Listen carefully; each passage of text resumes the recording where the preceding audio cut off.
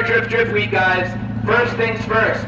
In about 1 hour, we're going to get together and do it. First, we're going to start driving before an hour, so don't worry about that. We are put our fastest car against a cart. So we're going to do a challenge and see what the actual time difference on this track is between a cart and a car. Oh my god. This is so bad. This is why I don't run FD, like working on cars anymore. I'm a terrible mechanic. Now I have to go buy someone a whole $20 tube of JB Weld. Dude, It's like a toothpaste. What do I even do with this? Just exploded.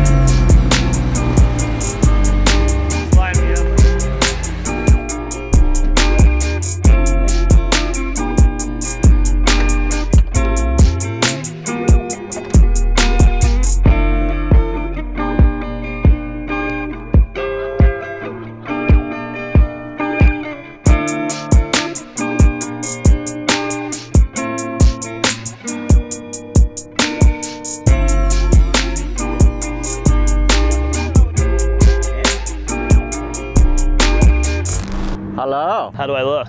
I think you look good. I'm scruffy from being on the road for 2 weeks. What's up guys, Larry Chen here. Welcome to another episode of Hoonigan Autofocus. We are out here with my buddy Chelsea Denofa. We're actually at Adams Motorsport Park. This is a long ways from where you are. Yeah, it's about 1,000 miles from where I'm at in Washington State. So what are you doing out here? So we're on Drift Week, which is a thing Aaron and I have been talking about for about 10 years, and a couple of the other guys got together and we wanted to do a trip where we drove the race car, or street cars, and drove events every other day. So we started in Texas, then went to New Mexico, then we were in Arizona for 2 different days. Now we're here in California. We have another event in Grange, and then we're even gonna head over to Hoonigan for a little while and shred over there. Have you heard of Drag Week? Yes. All right. Clearly that's where Drift Week came from. So, I've been saying this in every one of these videos. So I've followed Hot Rod Drag Week for many years, and it totally, completely reminds me of that. It's exactly that. Hot Rod Drag Week, I always say, is endurance drag racing, right? So they make one pass, it's 5 different days, 5 tracks, and they drive over 1,000 miles on some of these cars that are basically pro mod 4,000 horsepower cars, yeah. Right? It's great. This is the drift version of it, Yeah, but instead of making one pass, you're drifting all day. You're going through tires. That's the craziest thing. So you're actually driving this. How many miles have you put on this thing? So I did cheat and trailer the car to Albuquerque from Texas because it was icy and my girlfriend didn't want to drive the rig, or fiance now I guess, but she didn't want to drive the rig through the ice, so we trailered it there. And then since then it's driven every event since that point, except to here today. So basically one of the Corvettes I was driving, his motor blew up. So he's been driving this car while we were trailering his car out to here, and now he's finally putting a motor in it. So it's been driven probably about 1,300 of the miles so far, and we'll probably do another 400 or 500 before the end of the trip. But that's kind of the impressive thing, you know, like you're doing what, like I can't even imagine how many laps you're doing in this thing, because 26 tires worth so far. That is with 300 horsepower. Right. So they last like 30 laps each, you know? That's perfect. Yeah, so you're doing like 100 laps a day. Yeah, I mean, I've probably done 50 here and we're only halfway through, so yeah, for sure. That is so cool. So this really is like the dream event for drifters. Like, could you imagine, because I think, don't quote me on this, but I think Hot Rod Drag Week started with around 10 cars for the first year, and they've been going for over 10 years now, right? So you guys started with 13 cars. How many's left, 10? Well, if the Corvette is running by the end, it would still be 12. We'd only lost 1 car so far. That's pretty cool. So potentially this could be like a mass migration drift event. Yeah, or even just a style of drifting, right? Because you got to have the car that can make it all those miles and drift, and you have to be dumb enough to try to do it. because we're all driving on all these flat spotted tires and all that for like 500 plus miles. Like this car's been through like 11 tie rods already, mostly from the street miles with wobbling wheels and stuff. So just lots of little things you don't even think of. Like I've been overnighting tie rods to like every location that we go to. That's wild. so cool. And then, you know, our car, a couple gas stations we stopped at only had 86 octane. And like this is like 13.5 to 1 compression. So we're like calling our tuners at midnight to have them like log in over like phone Wi-Fi to pull timing out. And like, it's been a interesting thing that like, you kind of realize all these things that you never realized before because of how different it is. You know? That's actually kind of a really fun thing. I've been talking to a lot of the other guys and a lot of the other builds. You have the wild, crazy, like, look at Fielding Shredder's car, right? There's no trunk. It's basically, I mean, it is a drift car. I mean, right? Yeah, that's a Pro-Am car and maybe Pro 2 car. Right. And it's been driving the whole way. He was saying that he gets whatever, 15 miles per gallon, whatever. He's ran out of gas more than everyone else on this trip. I don't know if he told you that. But yesterday, he ran out of gas like 20 miles from the nearest gas station, and Luke with his G35 pushed him for 20 miles at 60 on the highway. These are the stories. These are the stories that I love. And that's great. The thing is, like, when I was following Hot Rod Drag Week, sometimes we would be transiting from one track to the other, maybe 1, 2 a.m. You would see these cars broken down on the side of the road, changing whatever, head, gaskets, or whatever. A lot of those things, they actually build the cars just for that event, to the point where they run 2 sets of injectors, 2 different gas tanks, all of that crazy stuff. Do you think that this could be a thing where people are building drift cars just for this kind of event? Yeah, I hope it doesn't get as crazy as that, because these types of cars and the types of tracks we're going to are matched very, very well. You really don't need like 1,000 horsepower crazy car, but yeah, I mean, there's cars here that have Lexan windows and, you know, all sorts of crazy stuff. And we've all had to learn how to drive our cars with street alignments and stuff, which is kind of interesting. But yeah, I think that it could become a thing. You know, like I built this car so that I could drive it on the street back and forth to work at the School of Drift, and also go to events and drive and have fun. And we've done that, and we've kind of made it work. And then this was like, cool, we built a car that actually fits into something. Like, it was really good at everything else, but not great at anything. And that's what this thing has been really good at. So let's go over this car real quick. Yeah, man. What do you call this thing? It's a 318 Ti. Uh-huh. But it's got an S54 in it. I just call it the Ti, because no one else really has them, because they're kind of ugly. It has an S54 out of an E46 M3. It makes about 315, 320 wheel horsepower, revs to 8,600.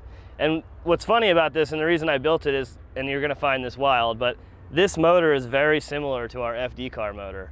Even though it's not anything of the same, but it drives with the same type of emotion, right? So it's a little peaky, revs really high, but has plenty of mid-range grunt to kind of do everything. So it's very similar how you drive it with the pedal in this car as our FD car, which makes 1,000 horsepower. Get nasty. Here we go. Say howdy, get rowdy. Throwing a massive amount of angle point right at the judges. So this came out of the M3 here in the US? In the US, yep. And in Europe, same thing. And we've just got a couple upgrades, active auto work headers, Castro performance intake box, and this is mostly for the sound. It does pick up about 10 horsepower up top, but just trying to balance that sound of having like an aggressive sounding car without having a super loud exhaust. It has 5 mufflers on it too, which is another Drift Week thing. I don't like loud cars, so we have 5 mufflers. Like the whole exhaust system is mufflers. Amazing.